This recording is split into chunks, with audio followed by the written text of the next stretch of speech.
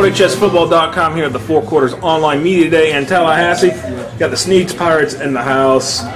New head coach Bill Thomas, Josh Taylor on the left, the quarterback, defensive back number 2, and then we got Darius Williams, free safety, number 6 on the right.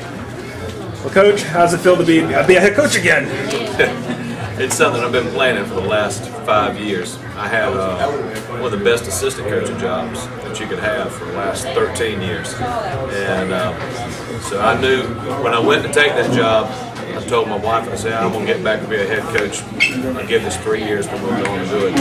We ended up staying with 13. And I've been really itching to go again, so I'm excited about it. And I believe we was at Arnold before that? I was. In 13 years, and that was under Coach Hale. Yeah, James Hale. James Hale, who went back downstate to take another job.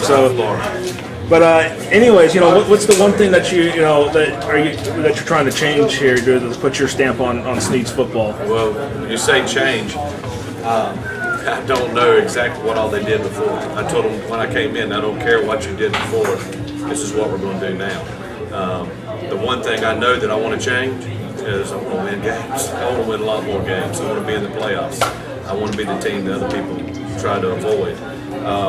We're not that team right now. It wasn't very hard to make a schedule, but I want to become that team.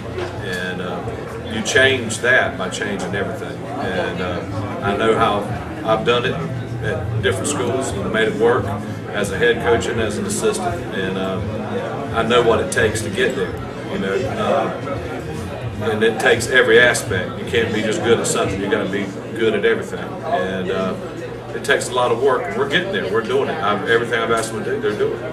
So, and I know the district. You got Graceville, you got Cottondale, you got I believe Vernon, and Weewa, Hitchcock, and and that can be a little tough district depending on what year it is. So how do you try to compete in that district? Knowing that Cottondale and Graceville were the two teams that made it out last year. They were, but I don't even look at them. I think the potential's here. It's what we do. It's our biggest challenge is ourselves.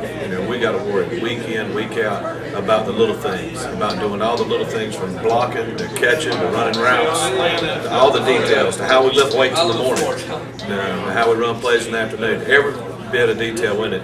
The only team that can beat us is ourselves. If we lose focus, then that's what happens. As far as the district, every team in our district is going to be pretty good this year. They're going to be better than they were last year. And every team in our district is well coached. Bring Josh and Darius into this conversation. What is for both of y'all? What is the biggest thing you want to accomplish this year? And I'll start with Josh on this one. Just want to get into the playoffs.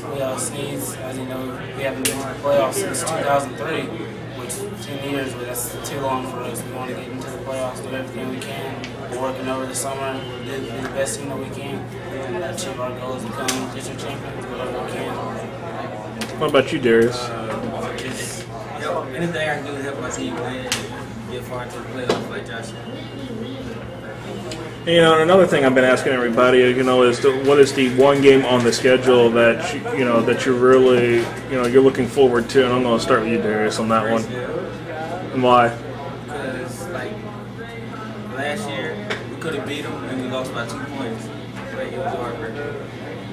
And what about you? Graceville, they won our district last year, and that's our goal is to win our district again. So that's the game we're aiming for. And Coach, how about you? I know and looking at the schedule, what is it really? What's the one game that's really sticking out there for you right now? The first one. That first one. I don't worry about then after that week it'll be the second one. I think we got to take it 1 week at a time. 1 week at a time. I can't blame you. Honestly, I think our team's good enough that every week going in, I feel like we can win. But if we start looking way down the road and forget about the little things every week, we won't. Very true. Very true. Well, I definitely wish you all the best of luck, and I wish the Pirates the best of luck this season. Thank you. Thank you very much.